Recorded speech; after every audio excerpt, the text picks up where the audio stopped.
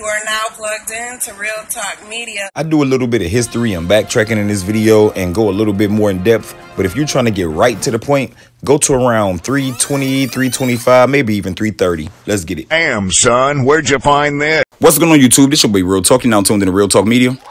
Got something different to talk about today, boy.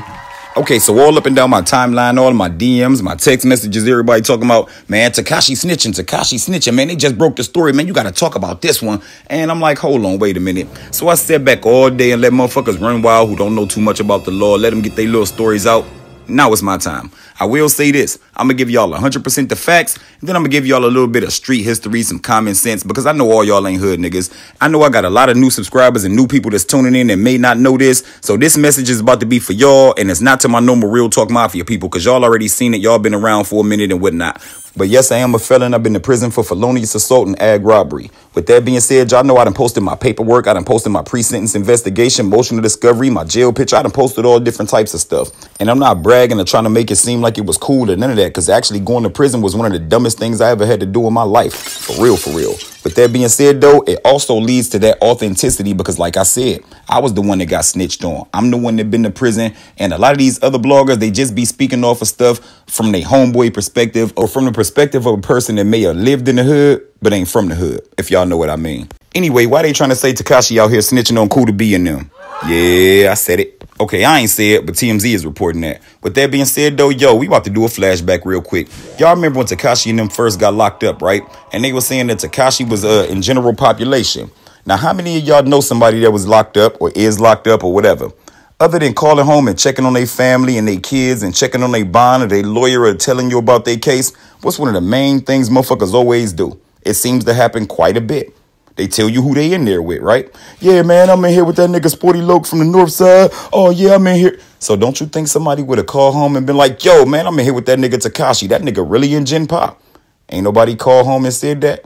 Ain't nobody gave no interview. Ain't nobody been home. Ain't nobody said nothing about him being in Gen Pop. True enough, niggas got bigger things to worry about. They trying to come home or they on their way home or they on their way to the joint. So it's bigger things to worry about than that nigga Tekashi right there. But nigga, I was locked up. One of the things niggas talk about when they call home, man, oh yeah, I'm in here with such and such from over here, such and such from over there. And if somebody with some type of high celebrity status or a real big case get locked up or a lot of money, they not necessarily going to put you in Gen Pop. You might be on the block or you might be in the unit, but you're going to be segregated. You're going to be off to yourself because if anything was to happen to you, that jail and or whoever put you in there with them people are liable for that. I mean, hey, it is what it is. It's the truth. Sometimes there are exceptions to the rule, but you got to look at it from this aspect. He's in there for a case that's involving known or allegedly known gang members who've been doing all different types of stuff. They're saying that these are the same individuals who allegedly kidnapped him. They allegedly had a hit on him. So do you think they really gonna put that nigga in Gen Pop? Well, yeah, they'll do it to scare him. And if you think that, nigga, you ain't never been locked up before. Like I said, there are exceptions to the rule like Beanie Siegel. Beanie Siegel was in Gen Pop. Beanie Siegel ain't have all this shit over his head. Niggas wasn't trying to kill him like this either, though.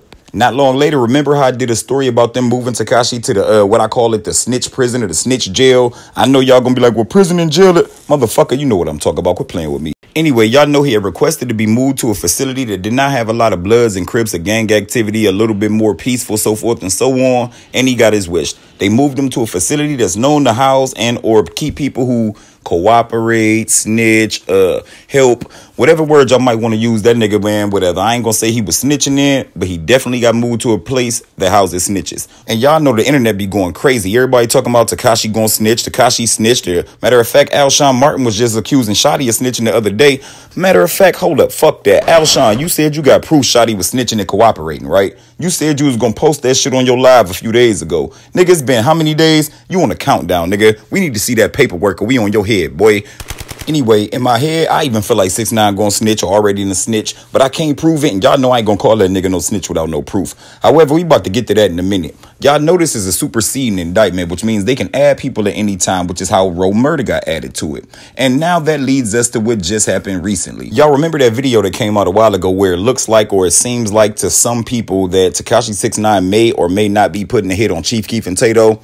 Okay, and y'all remember when Chief Keef got shot at the W Hotel, but they missed him and hit like the sign or something dumb? Well, they trying to say that Tekashi had a meeting with the investigators or the detectives or whatever. Right after that, Kooda B got indicted. Yeah, I said Kooda B. Man, the skinny ass dancing nigga to be in all the Tekashi 6ix9ine videos, dancing and shit, doing the... Man, y'all know who I'm talking about. Anyway, they trying to say that Tekashi paid Kooda B $10,000 to go shoot Chief Keef. So, I mean, hey, it is what it is. So, right after his meeting with investigators, allegedly, he get indicted. And not only him, 2 more individuals got indicted. And TMZ is also reporting that they got word that Tekashi snitching. I mean, y'all know TMZ have been wrong sometimes, but they also have been right a lot of times. And y'all know they got a lot of inside sources, so use your own judgment with that one. But I'm going to continue to read. It says Mackenzie was allegedly paid $10,000 to shoot Chief Keef, according to our law enforcement sources. Remember, he had a beef with Keef leading up to the shooting. As we first reported, 2 men, including a known Tekashi associate, tracked down Keef in NYC and opened fire but missed. We're told authorities have not apprehended Mackenzie. Ellison is already in custody for allegedly kidnapping and assaulting Tekashi, and Butler was busted by the ATF on Wednesday. Ellison and Butler are expected to appear in court later this afternoon. The U.S. Attorney's Office for the Southern District of New York declined to comment on Tekashi's cooperation. We've reached out to Tekashi's lawyer, and so far, no word back. So, hey, it is what it is. It's going to be what it's going to be. As y'all can see, they said that they have not heard from the DA's office. They have not heard from Tekashi's lawyer if he is cooperating or not. However, they do have an inside source that says he is. Okay, now I'm done with all that. Now let's get to what I think, my opinion. There is no right or wrong answer. We can agree to disagree. I'm going to talk some street shit, some common sense stuff. And like I said, y'all knew who he was hanging with. Y'all know them some real blood, some real street people, and y'all know his actual demeanor. Which one of them people do y'all think is more likely to snitch first? Okay, now with that being said, y'all seen how everybody was getting locked up. Now, true enough, they was watching the 9 Treys before he came around. But once he came around and started shining the light on stuff, then, okay, boom.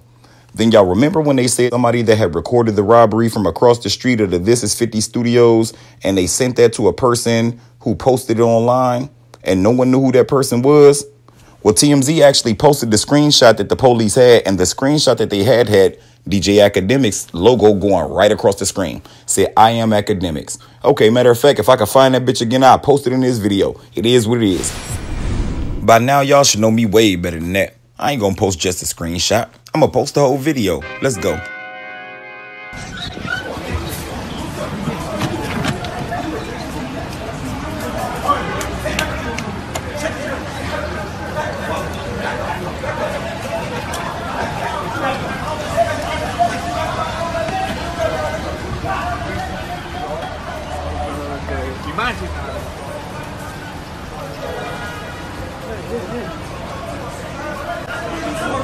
Now, with that being said, though, y'all also remember when Akademiks posted that video and TMZ posted that video of what looked like him ordering the hit on Chief Keef.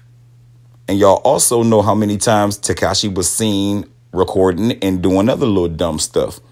Now, who goes to jail and asks to be transferred to another prison and or jail? My fault. Let me use the right word. But who goes to one and asks to be, can y'all transfer me to one without some Bloods or Crips? I mean, not true enough. A lot of people may feel better and safer in one.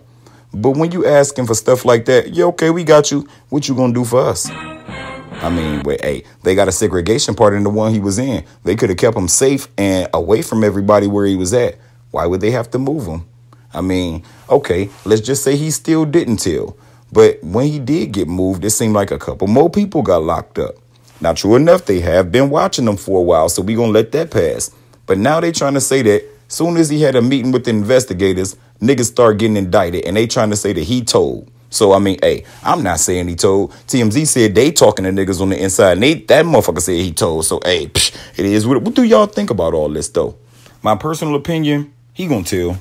He definitely going to say something, or he going to take a plea bargain. And then I think part of his plea bargain they give him is, we'll give you this if you give us that.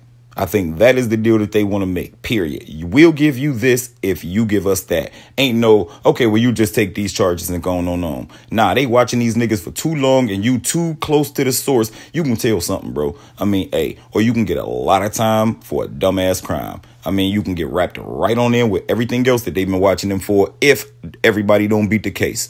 And I also think, matter of fact, I'm going to keep that part separate. That's for a whole nother video. We're going to stick to this new indictment and we're going to stick to them saying Tekashi was snitching. Bro, I think he did it.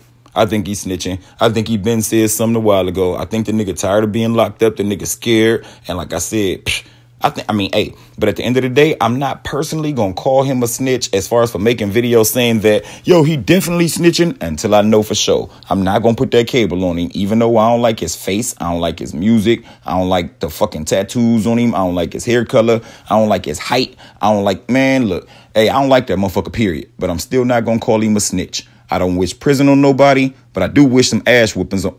Hold up, wait. Did I say ass whoop? Man, I don't know what an ass whooping is, but I wish that and the ass whooping on him. No, he do need his ass whooped. With that being said, drop a comment down below and let me know what y'all think about this. I'm on Twitter at Real Talk Blogs. I'm on Instagram at Real Talk Blogger. Yo, this shit crazy. I'm out. All it takes is the beat, then I start snapping. Back to rapping, y'all been acting like it's about fashion. Rocking them skinny jeans and them purses. Niggas be dressing like faggots. Doing gay ass dances, but ain't saying shit when they rhyme. But if the beat's something they can dance to, then they